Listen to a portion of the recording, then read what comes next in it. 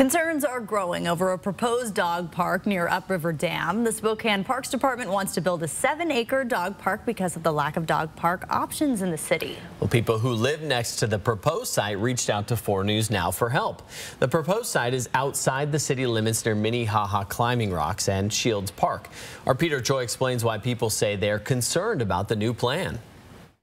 All right, take a look at this behind me for a second. So this is the area where Spokane Parks Department is proposing to build a dog park. And people who live in this neighborhood right next to the side tell me they were blindsided by this proposal.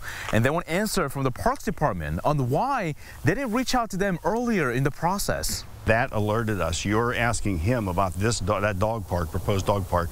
Let us know.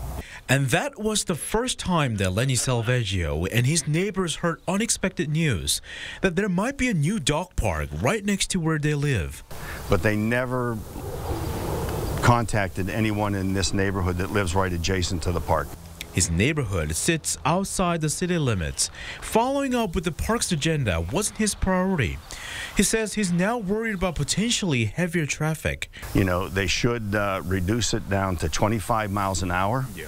And they should add crosswalks if they're serious about doing that dog park, because it's going to impact the traffic on that road. It is going to become a problem. There is nothing there to limit the speed of the traffic in terms of a physical barrier, no stoplights, there's no crosswalks. Neighbors also say a lack of parking spaces and restrooms near the proposed site are another concern right now. We apologize that that information didn't reach some of those residences that are in the county. Spokane Parks Department Director Garrett Jones says he's willing to meet and talk with neighbors, specifically about safety and parking. He's received an RCO grant for design and construction in partnership with the county of revamping and expanding the parking lot at Shields and Minnehaha Climbing Rocks, installing a flashing beaker crossing. The City Park Board is set to make a final decision